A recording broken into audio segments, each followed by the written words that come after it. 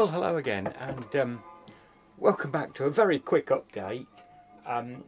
You'll get fed up with me doing these little videos, but I just thought I'd show you a little bit of progress because I'm delighted. This only happened yesterday, and my apologies. I won't keep it on long because it's a very, I think the technical term, or the old technical term, is it's a jittery picture I've got.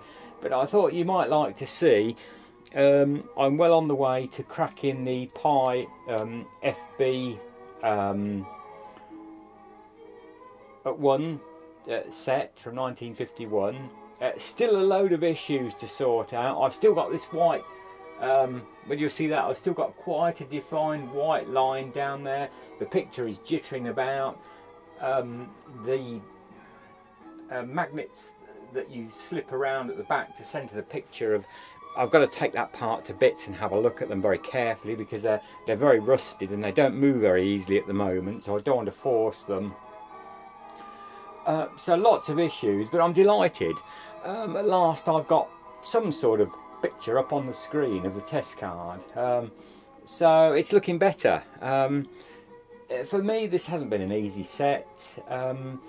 The last update video that I posted probably only a day or so ago, I should say that was mainly done in the autumn time. I don't do a lot of vintage television work in the winter. For me it's too cold, the light isn't good, so I've got it's a bit of a seasonal thing for me, and as I've explained before, you have to do these things when you want to do them and when you really feel, you know, so you want to go out and have a go at that television again, and so, you know, this last week or so I've been inspired to get out here and have a go at it again. So yeah, you know, we've got picture, and I'm delighted with that. There's plenty there for me to carry on and work on and try and now sort some of these faults out. The set, I don't know whether you'll see that, how well the camera will focus on that, don't know where I am even. The set was absolutely packed full of these on the RF side, these little colour coded capacitors. I had several that went bang on me when I applied voltage, because I tried to change them one at a time, looking at the more critical ones first on the data, but in the end I had to change virtually the whole lot on the RF side of the set, and it was quite a job. Also, there's a couple of things, and I don't know what I've done with it. I'll perhaps put it in my many there again on this set. That's the bag of resistors. I've never known a set with so many out of tolerance resistors, either going high in resistance or very low, or you know, so there was a load of resistors that had gone and had to be changed. I do wonder about my, for those into televisions, I do wonder about my PL38 valve in there. I have got a Mullard high-speed valve tester, and in the end last autumn, in desperation because I was having so many problems with it, I did run all the valves apart from the PL38, all the EF80s and that kind of thing. I put them on the Mullard high-speed tester, and I'd got a lot of duff valves in the set, which wasn't doing me any favours. But I still think I might invest in or try and find a better. I might have one if I dig deep in my collection. But what I was looking for, and I can't find it, but never mind. It might even be on the bench in all the mess here. There's two things in this set called Metrosils,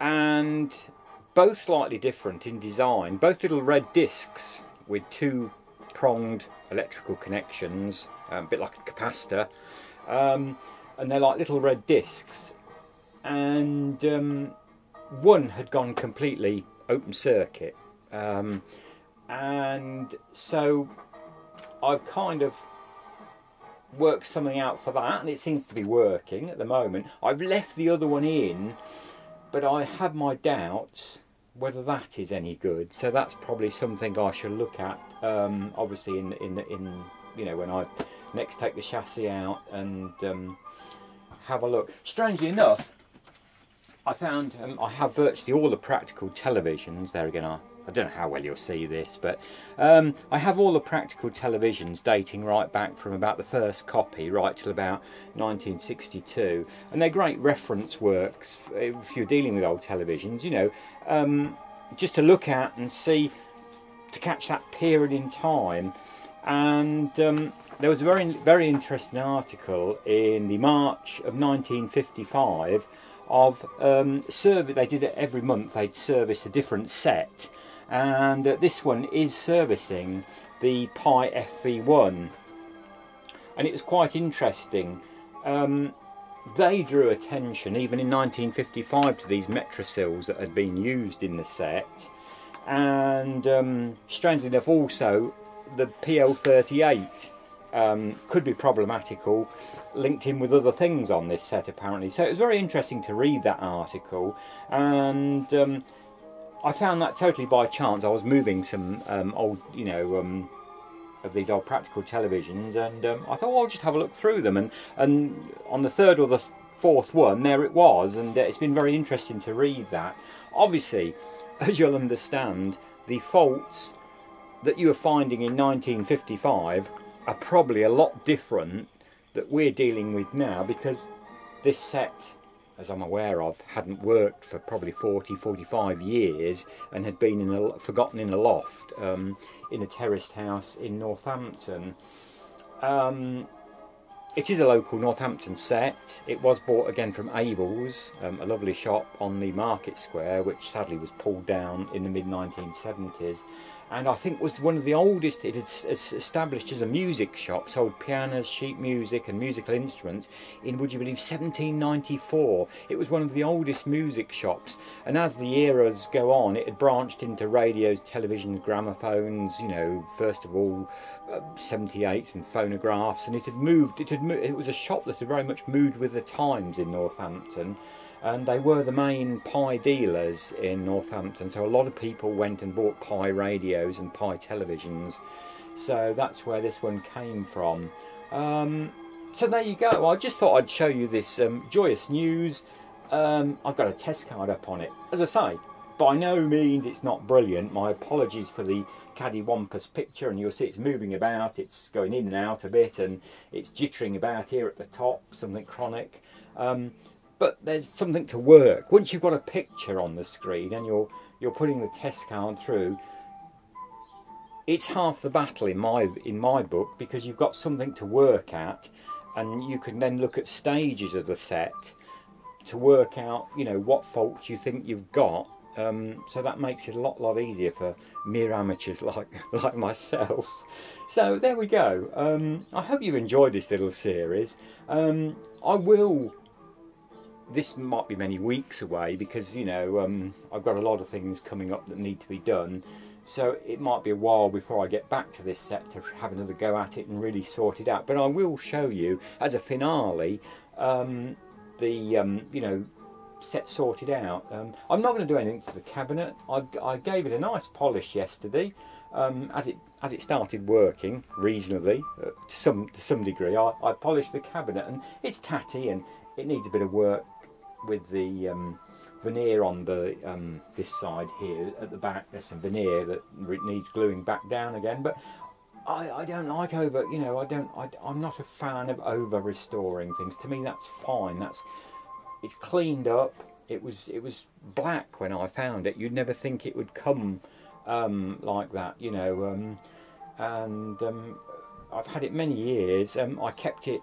You never know whether these things have got woodworm after they've been in a loft, an old terraced house.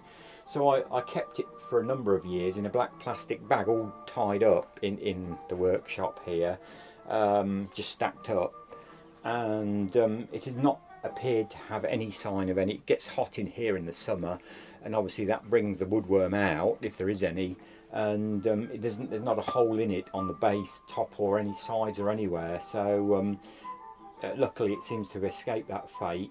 There's many televisions, you see many televisions have been ravaged by woodworms, some of the wooden televisions. I think it was probably the heat in the cabinet. They generate quite a lot of heat with the mains droppers and the valves, and I think they liked the plywood. It was relatively soft, and obviously in the houses and cottages of that period, there was woodworm in the floors, in the joists, you know, in the roof. So sadly many televisions have succumbed to very bad woodworm, I've seen. But there we go, I mustn't ramble on. So that's the Pye FV1, as I say, giving me sort of a little bit of a reasonable picture anyway. It's not brilliant by a long way, it's got a lot. So thanks as always for watching. I'll wrap this video up here for now. This was only a very short little video of just giving you a bit of a demo of a picture on the set at last.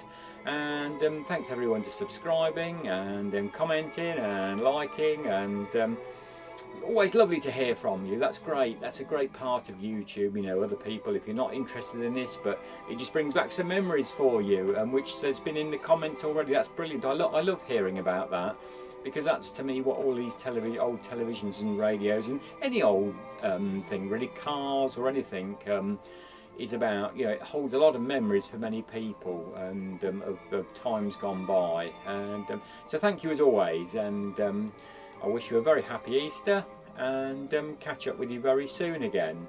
And bye for now anyway.